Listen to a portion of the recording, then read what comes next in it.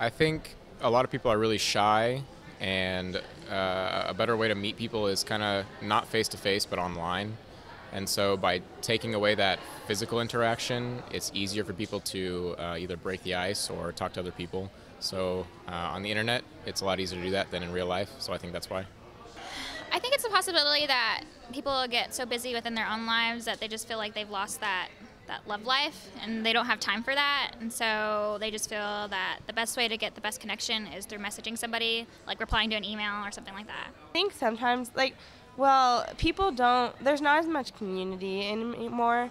You can't just head over to your neighbor's house and be like, hey, you can't, or people aren't as friendly as they used to be, and they're not as connected. And so they use, websites and, internet to find people, because they don't have that in their life, I think. Because they feel frustrated that the people that they already know aren't the people that are right for them.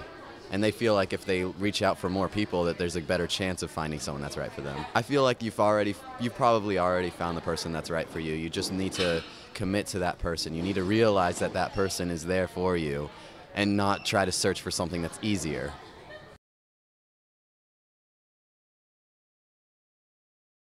It's easier probably to talk to people and break the ice just because you're not face-to-face. And you could probably meet a more variety of people online, especially if you're in a place that's like the socioeconomics or the culture or just the personality is a lot similar. It's easier to kind of branch off from that online. Some disadvantages are you never really know who you're talking to, of course, and so you can get into a lot of trouble with that. It can help to connect you to people that are single and might have some similar interests. The disadvantages is that it's not always safe, and it's hard to know someone from what they put forth online.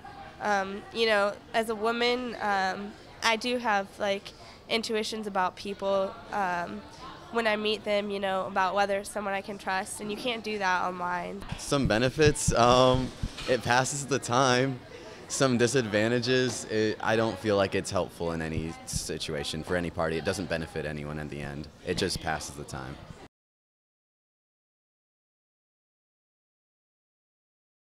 I've never done it, but I guess some do's would be just be yourself, try to be honest, because you don't want to disappoint another person online, I guess.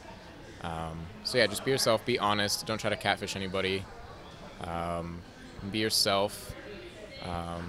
And some don'ts would, I guess, just be the opposite. Don't try to make yourself something that you're not.